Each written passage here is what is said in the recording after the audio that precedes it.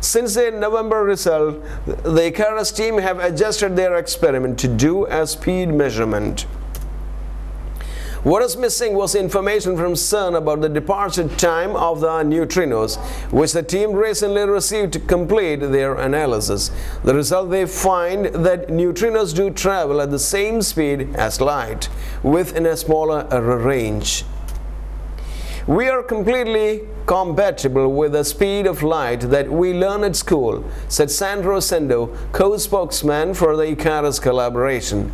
Dr. Sandro said he was not surprised by the result. In fact, I was little skeptical since the beginning, he told reporters. Now we are 100% sure that the speed of light is the speed of neutrinos. Most recently, the Oprah team conceded that their initial result may have been compromised by problems with their equipment. Rumors have circulated since the Oprah result was first announced that the team was not unified in its decision to announce their findings so quickly, and Dr. Centro suggested that researchers outside the team were also suspicious. I didn't trust the result right from the beginning, the way it was produced, the way it was managed, he said. I think they were a little but in a hurry to publish something that was astonishing, and at the end of the day, it was wrong measurement. 4 different experiments at Italy's Gran Sasso lab make use of the same beam of neutrinos from CERN. Later this month, they will also be undertaking independent measurement to finally put an end to speculation about neutrino speeds. The MINOS experiment in the US and the T2K experiment in Japan may also weigh in on the matter in due course, if any doubt is left about the neutrinos' ability to beat the universal speed limit. Yes, we found an anomaly. We found that this speed is not what you would expect, namely very close to the speed of light, but it seems to be a little higher, 20 parts per million.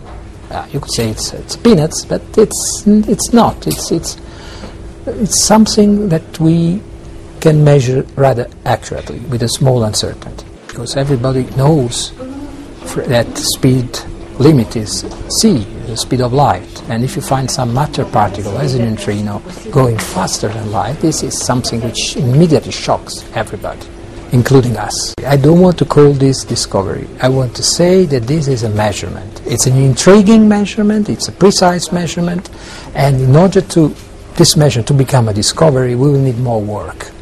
Our work and the work of the colleagues. I think our duty as Opera collaboration, we want to get more confidence in our result, so we will continue our studies, and we will wait patiently for the confirmation. If confirmation comes, we will. China's new rules for microblog users take effect. Millions of microblog users in China are now facing new rules as authorities try to prevent the spread of what they call unfounded rumors. Users in the capital, Beijing, now have to register with their real identities to post online. Other major cities are expected to follow soon.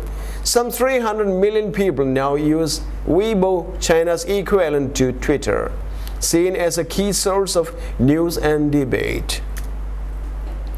Critics have said measures are an attempt to curb freedom of speech. People are increasingly using Weibo platforms to criticize government policies or vent anger over particular incidents in a country that retains strict control over state media. The new regulations in Beijing were announced by its Information Communication and Police authorities in December 2011. Users now have to provide their name and mobile number, which must then be verified. Those who refuse to are barred from posting messages and will be limited to reading others' entries. It was reported on Monday that Sina Corp's Weibo, China's most popular microblogging site, registered in Beijing, expected 60% of its estimated 260 million account holders to have complied. Shanghai and Guangzhou are also expected to follow Beijing soon in implementing user registration. The new rules are taking effect as some microblogs have broken news scandals, making authorities nervous. On Thursday, news of leading politician Bo Xilai sacking spread quickly on China's social media. Correspondents say the number of searchable tweets fluctuated, but at one point a search for this name was returned more than 1 million results. Within hours, the same search produced a far fewer, suggesting internet censors had been hard at work. India seeks 3 Iranians over Delhi attack. Police in India say they have issued an arrest warrant for 3 Iranians for the attack on Israeli diplomat's car in February. The 3 Iranians were helped by Sayyid Mohammad Ahmad Qasmi, 50, an Indian already under arrest, police said. Israel blames the attack on Iran, which describes the claims as sheer lies. Witnesses said motorcyclists stuck a car bomb to the car, causing a blast that injured 4 people, including the diplomat. At the same time, there was an attempted attack in the Georgian capital, Tbilisi, but the device planted under the Israeli diplomat's car was discovered before it detonated. Police in Delhi said arrest warrants had been issued for Houshang Afshar Irani, Sayyid Ali Mahdi Nasdar, and Mohammad Reza Abul Ghazemi. They were suspected to be involved in the terror attack on the Israeli diplomat, a police official said. Cash, a car, and a bike used to scout out the Israeli embassy have been recovered from Mr. Qasmi, police said. Delhi Police Commissioner Brajesh Gupta linked the Delhi bombing to a botched one in Bangkok, Thailand on 14 February, one day after the Delhi attack.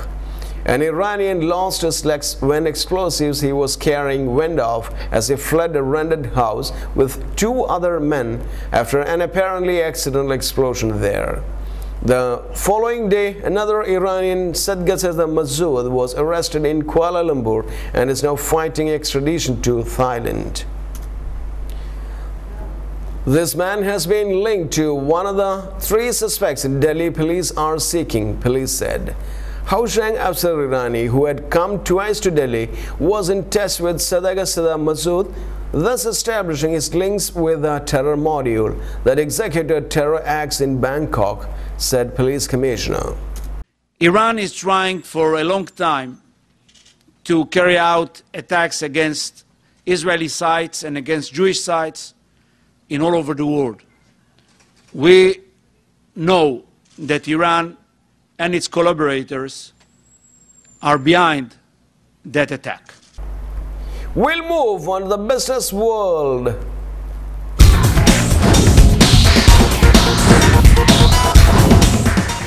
India uses budget speech to sound upbeat economic note. He added that India would look to reduce subsidies, accelerate reforms and state asset sales and boost infrastructure spending. He added that India would look to reduce subsidies, accelerate reforms and state assets, and boost infrastructure spending. The budget comes as government's popularity has slumped due to a number of scandals and policy failures. I don't see any populist schemes, but this is not a reformist budget either, said Prasanna of ICICI Securities in Mumbai. There were concerns it may sacrifice fiscal prudence in order to win votes. It's a status quo budget. I think the political compulsions made them decide that the best way is to play it safe, Reuters news agency quoted him saying. Welcome to the world of science.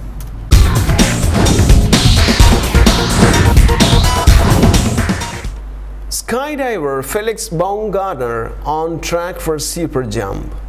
Austrian skydiver Felix Baumgartner is well on the way to setting a world record for the highest freefall jump. On Thursday, the adventurer leapt from a balloon-borne capsule 71,500 feet, that means 22 kilometers above New Mexico, landing safely 8 minutes later. The dive was intended to test all his equipment before he tries to free fall from 120,000 feet later this year. In doing so, he would better the mark of 102,800 feet set by U.S. Air Force Colonel Joe Kittinger in 1960. Even just Thursday's jump puts Baumgartner in a select group, as only Kittinger and Russian Eugene Andreev have descended from higher. Baumgartner, who is famous for stunts such as jumping off Petronas Tower, is seen in a special pressure suit he must wear to stay alive in the thin air and extreme cold of the stratosphere. And in sports,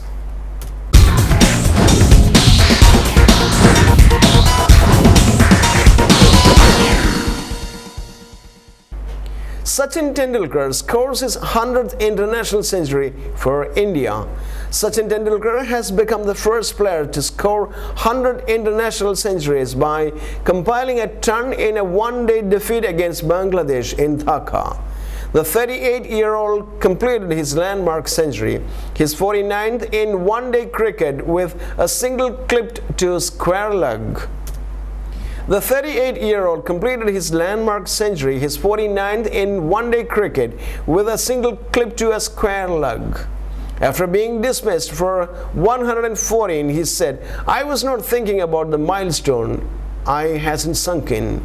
Tendulkar has twice been out in the 90s after scoring his 99th century against South Africa in March 2011. The right-hander, who holds the record for scoring the most test and one-day runs, has also scored 51 test runs.